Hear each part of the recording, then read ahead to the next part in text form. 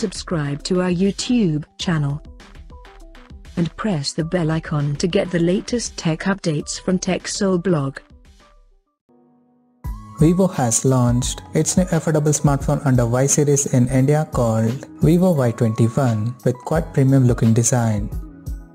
Talking about the specifications, the Vivo Y21 features a 6.51-inch HD Plus display with 20:9 aspect ratio and 89% screen to body ratio.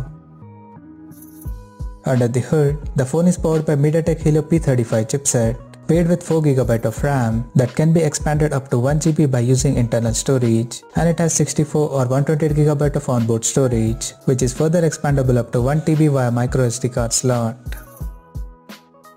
In terms of camera, the Vivo Y21 supports a dual camera setup on the rear and a squarish module at the top left corner that includes a 13MP main camera with f2.2 aperture and a 2MP macro lens with f2.4 aperture.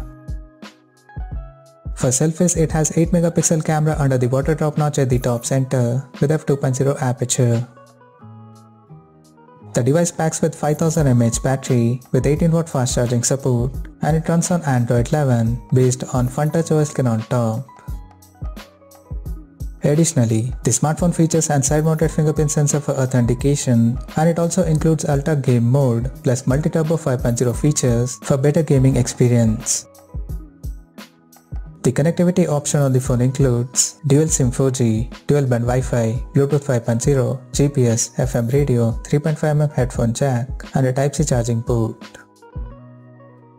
The physical dimensions of the smartphone measures at 164.26 by 76.08 by 8mm, and it weighs around 182 grams. Now talking about the pricing and availability details. The Vivo Y21 has been priced in India for 4GB plus 128GB storage variant at 15,490 Indian rupees. And it is now available for purchase in the country in Diamond Glow and Midnight Blue color options, while the 64GB storage option will be later available in the coming days.